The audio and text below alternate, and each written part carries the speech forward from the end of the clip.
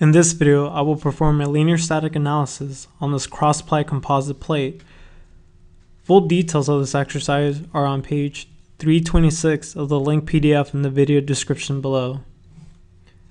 I will go ahead and create a folder here, call it problem 02, and I'll start Patran.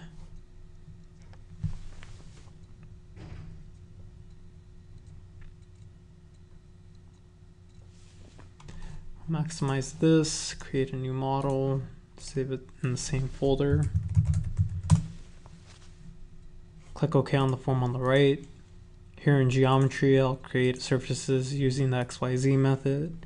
So from the origin, I'll define a vector so that the width of this surface is 1.5 inches and the height is 1 inch.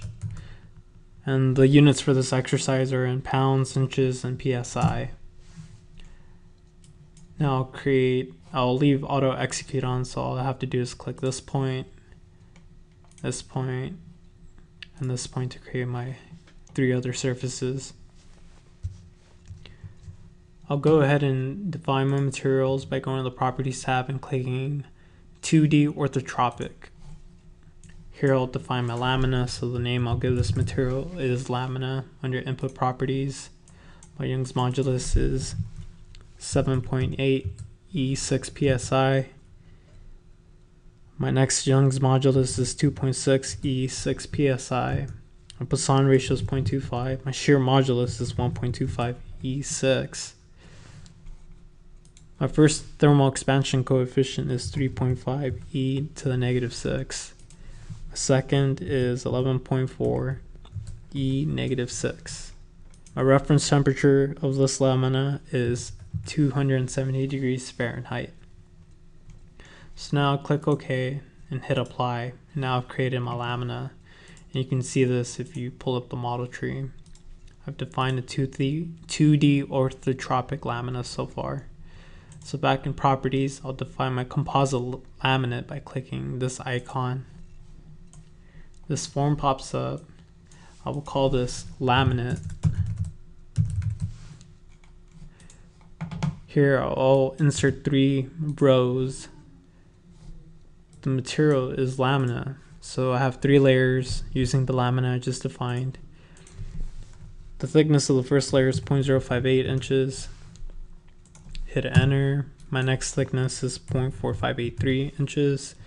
Hit enter. And my last thickness is 0.058 inches and hit enter. My orientation of the top layer is 0. Next layer is 90.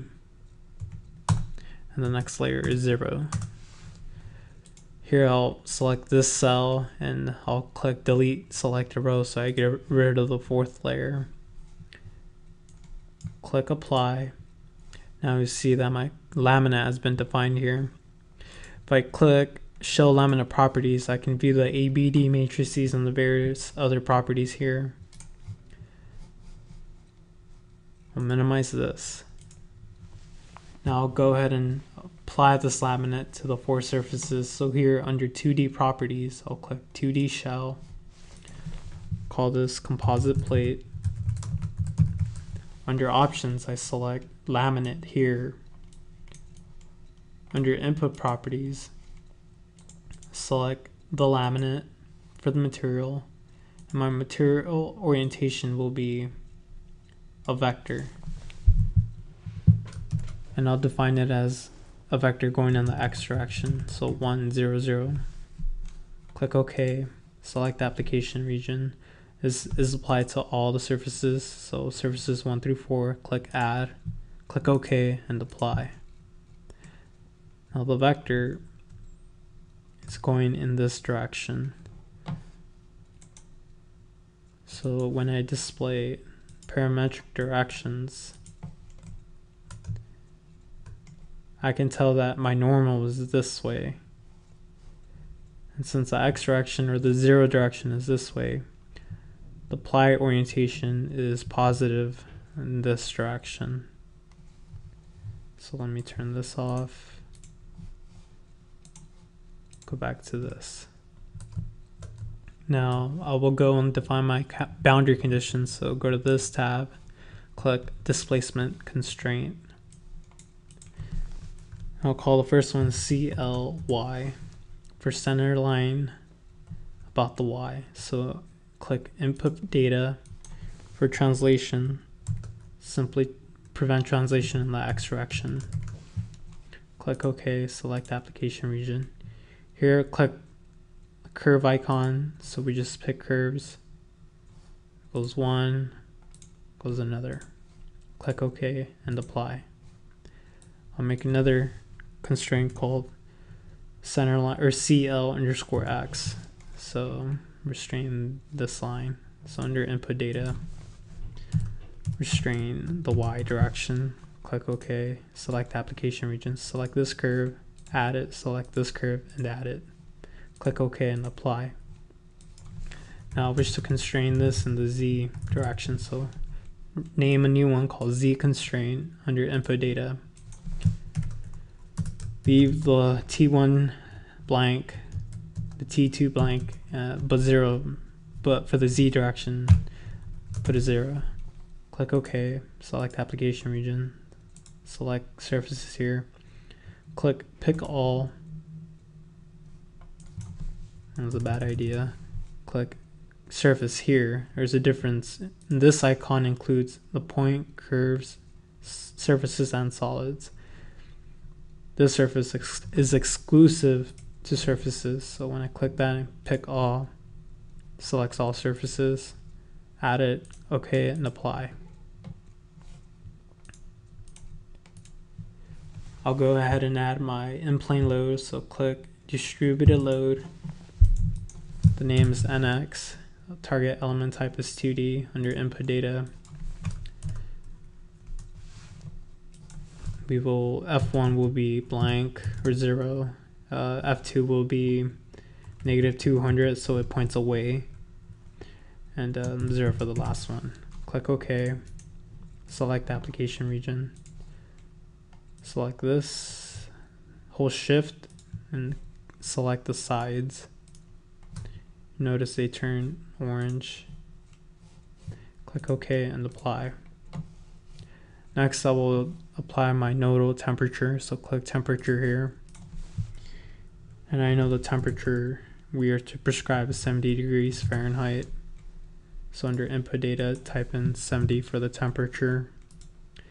For the application region, select, make sure this is selected, surfaces, then pick all. So I have surfaces 1 through 4 here.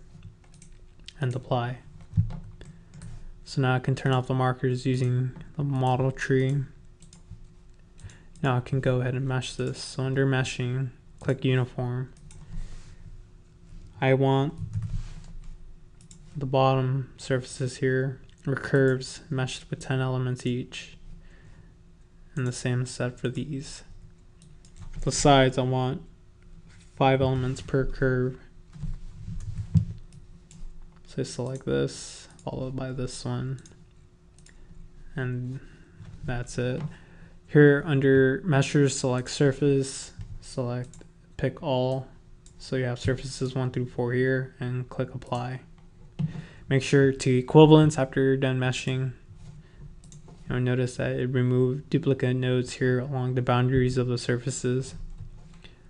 I can then go to analysis, analyze the entire model here.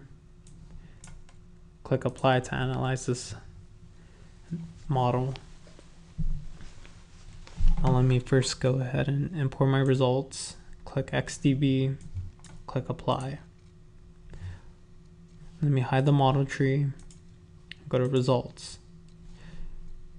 I will click quick plot, or actually I'll click fringe. So here, going to be my stress tensor in the X. For the first layer, I get, well, let me fix this slightly so it's easier to read.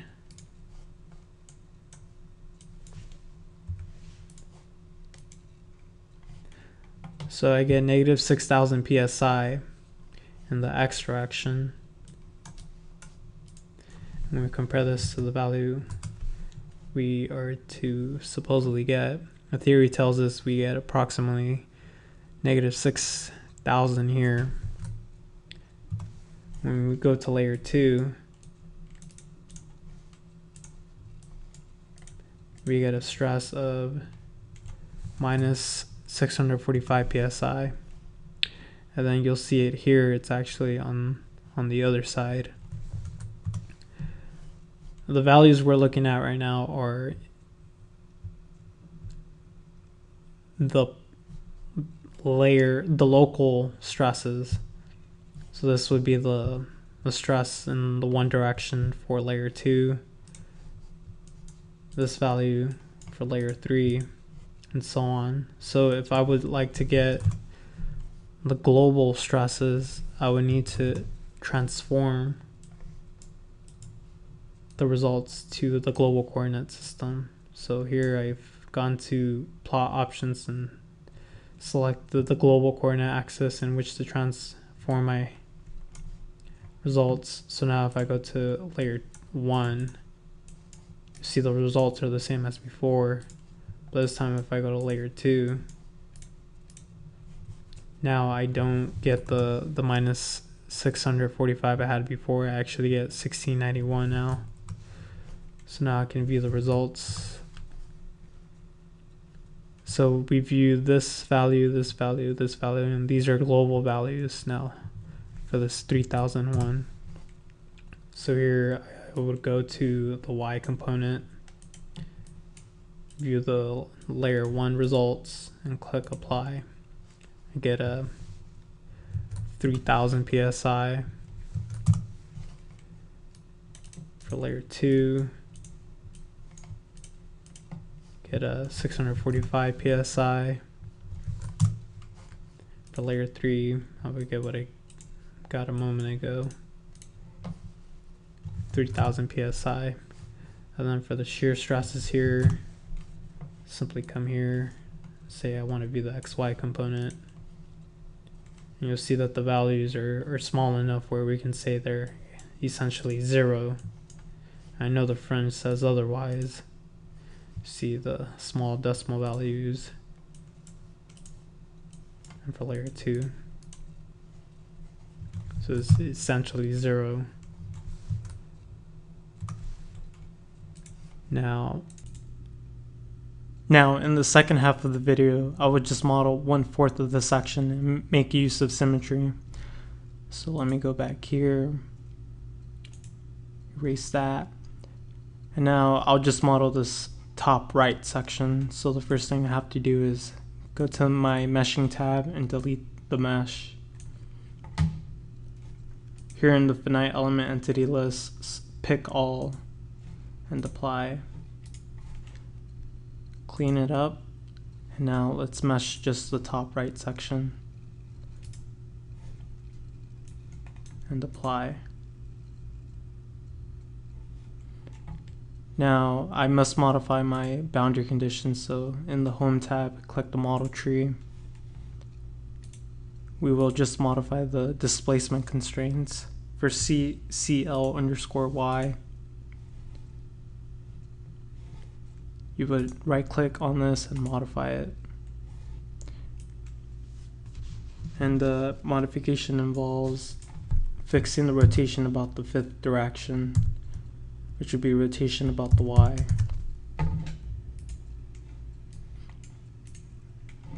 The next thing would be to modify CLX. Here you would add an extra constraint that would be rotation about the X.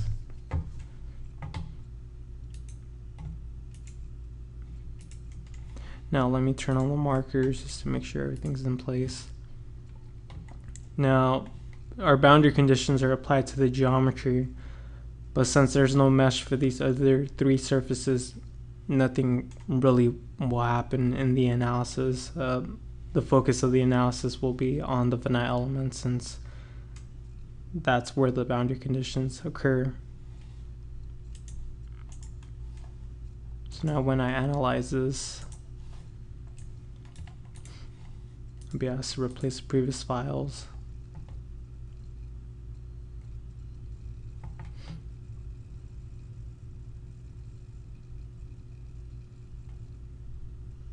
I will go ahead and clean this up and import my XDB. Now, first thing I have to do is under fringe, make sure I've selected stress in the X component, and I've transformed this into my global coordinate system. So we get the value we've got before.